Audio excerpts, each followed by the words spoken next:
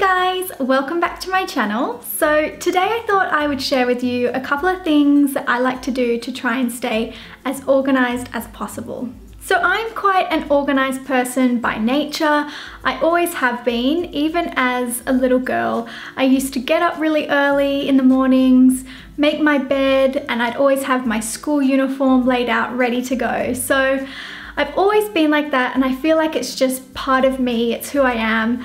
And I find that a lot of the things that I thought I would share with you are kind of just habit now, and I do them just without thinking. But I do know there are a lot of people that aren't as naturally organized, and it does take some effort. So hopefully the things that I'm going to share with you today help you, or maybe just inspire you to kind of get a little bit organized. I know for me personally, when I feel like I've got my stuff together, I just feel so much better. It's nice to kind of clear your head and just feel like you've got everything under control. So I hope you enjoy, and let's just jump right in. So my first tip would be to try and keep a planner or a diary. And what I like to do is once a week, just designate some time to sit down and plan my week or my month in advance. And I feel like this is a really, really good way to kind of make sure you always remember important dates. And I like to keep a physical diary like this. This one is from kikki.K, and I really like it because it shows your week at a glance. So you've got your whole week over 2 pages, and then it also shows the month. Basically, once a week I will sit down and plan what I've got going on for the week ahead. I feel like it's just a really good way to always make sure you're thinking about what's coming up, you don't miss any important dates, and it's also nice to kind of just see everything laid out in front of you. I'm quite a visual person. I like to be able to see everything, or if I've got something coming up that I need to do, it's nice to kind of tick it off or highlight it. Another thing I thought I would mention is something that I have just started doing this year, and it's mainly because I live with my boyfriend, and there's been quite a few things this year that have just been important dates, things that we need to remember, events, anything like that. So what we have done is put together a little calendar, and I basically just printed this off a free calendar download from the internet, and I laminated it. Basically what I will do is write any important dates that we've got coming up in the month, and we put this up in our kitchen. So this works really well. We put stuff like rent due or someone's birthday, or if we're away, we'll just put the days that we're away. So I really like having a physical calendar like this because, as I said, it's nice to be able to see everything. I do know a lot of people like to use their phones, and to be honest, I think this year I have really started to use my calendar on my phone a lot more as well. But I still am kind of doing a bit of both. I still am using a calendar and a diary. This one is more personal things that I put in here, so it will be like work related, or if I'm meeting up with friends, or if I've got appointments, I'll pop that in my personal kind of diary.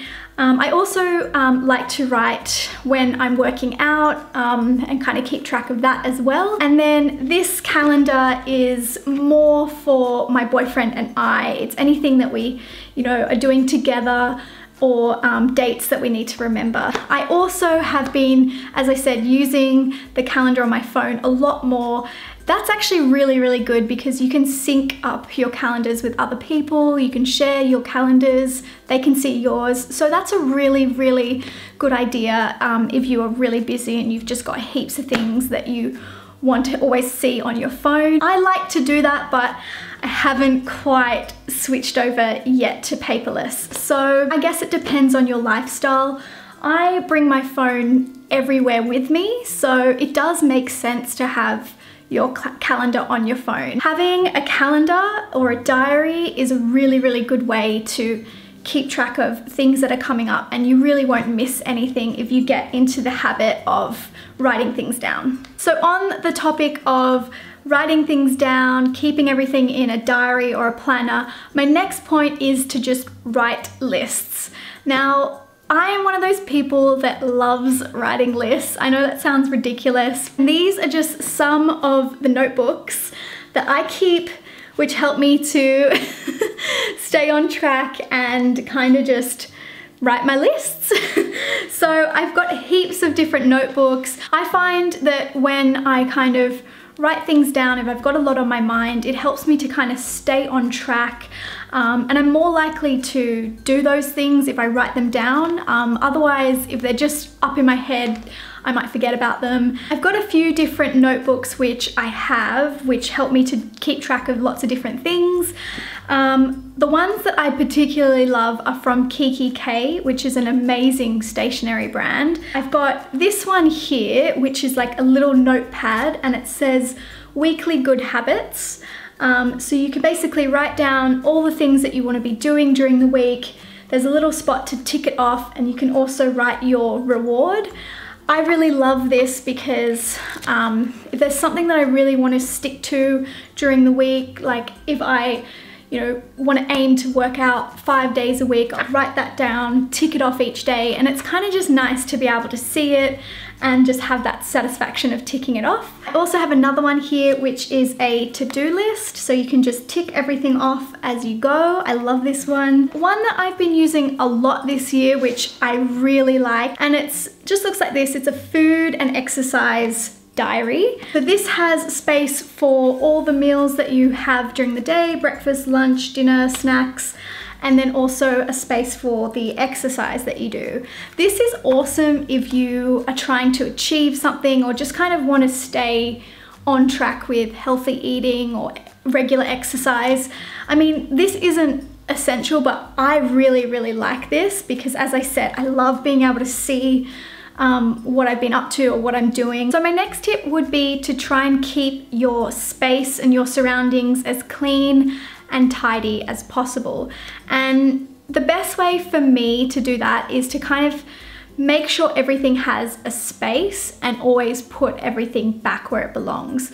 So this is particularly important for me because I live in a small apartment, so I don't really have the luxury of, having heaps of space and having lots of things all around because it just feels too cluttered, too small. A good example of this would be when I get ready in the morning, if I'm like trying on lots of different things, grabbing lots of hair straighteners and makeup, I'll always make sure to put everything back. And I do that as I go so that it's not too overwhelming, especially clothes. I think it's really easy to kind of grab a whole bunch of clothes, try them on, maybe just, toss them on the floor, deal with it later. But it's really, really good to try and always put things back. It means that your space is going to be a lot more tidy, your mind's going to be a lot more tidy, and it's just easier when it comes to like managing your daily life. You know where everything is. I also, every night before I go to bed, I'll make sure to kind of straighten up the lounge or straighten up the kitchen and just kind of make sure everything's put back in its space. I really feel like that is a really good way to kind of stay organized. You're never going to feel like you don't know where anything is. It'll make getting ready in the mornings easier, and just generally your life will be a lot less stressful. Another thing that I like to do to try and stay as organized as possible, which kind of falls into the whole idea of having a space for everything and putting everything back, and that is to try and label everything and also just like invest in some storage systems or containers.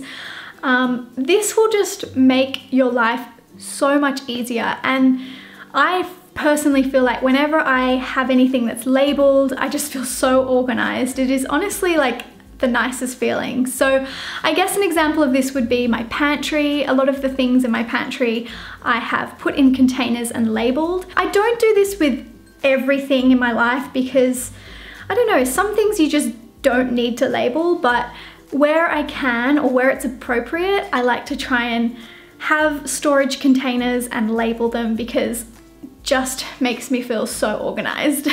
So my next tip would be to try and meal plan and prep as much as you can. This makes me feel so organized, and honestly it makes your life so much easier when you get this done. So what I normally do is sit down on a Sunday, grab my diary and my phone, and I just kind of work out what I've got coming up in the week ahead.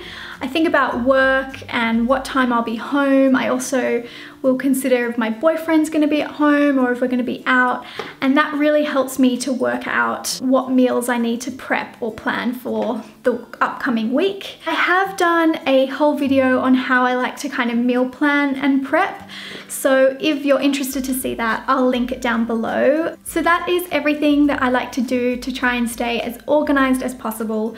I think the main thing that I like to do is always think ahead. I'm always kind of planning for the future and thinking about what's going on, which is awesome if you're trying to stay as organized as possible, but it is also really important to kind of just be in the moment and just be present. So I kind of like to try and do both, but naturally I'm always planning ahead.